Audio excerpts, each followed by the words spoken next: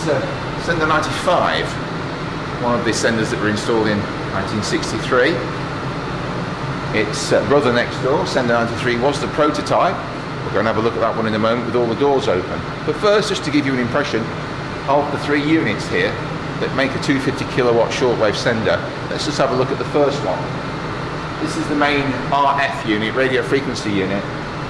Metering on the front, handles on the front for manual tuning. These senders are manually operated and manually tuned. Comprehensive metering here of what we need to see when you're using a broadcast transmitter. In a little while we'll switch this on and you'll be able to see it all work. But just to look at it cold, we've got unbalanced power, penultimate anode current, we'll look at that. VSWR, a term with which many of you will be familiar.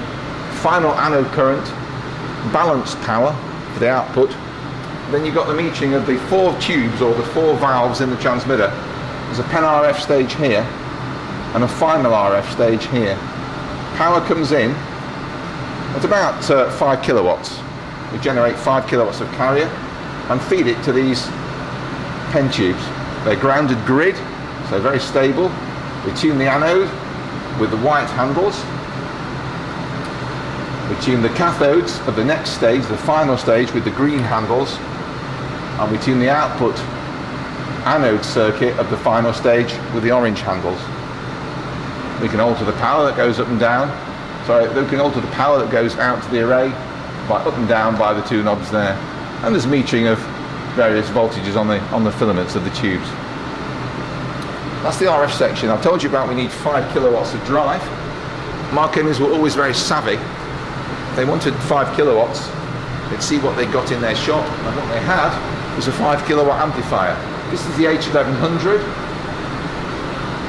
Absolutely bog standard RF amplifier, much used by the military. 1 tube in the output, a wideband valve amplifier, and now a synthesizer from which we can generate the frequencies that we need. This one you can see is set to 13.7 megahertz. Manually operated, tuned, tune and load, plate tune, plate load. Quite standard design. As I say, up to 5 kilowatts out. This unit was available in various versions of AM. You could have an amplitude modulator with it if you wished. You could have it frequency shift keyed. You could CW it, as we do here. Or you could use it on FM with various options. But obviously this was the basic carrier only 5 kilowatt option. So that's the H1100 air cooled. Let's go through and look at the other bit.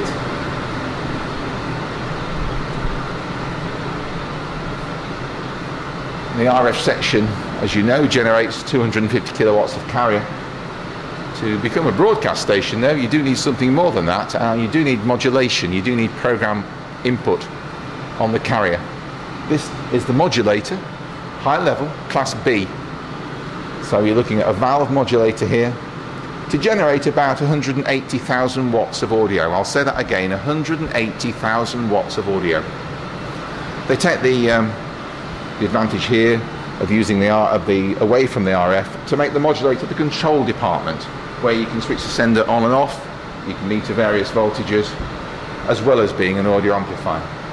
In addition, we've removed the cathode ray oscilloscope that was used for waveform monitoring and replaced it with the industry standard Orban HF processing unit.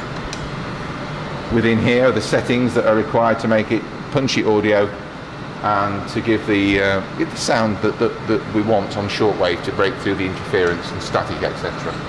So that's the Orban HF.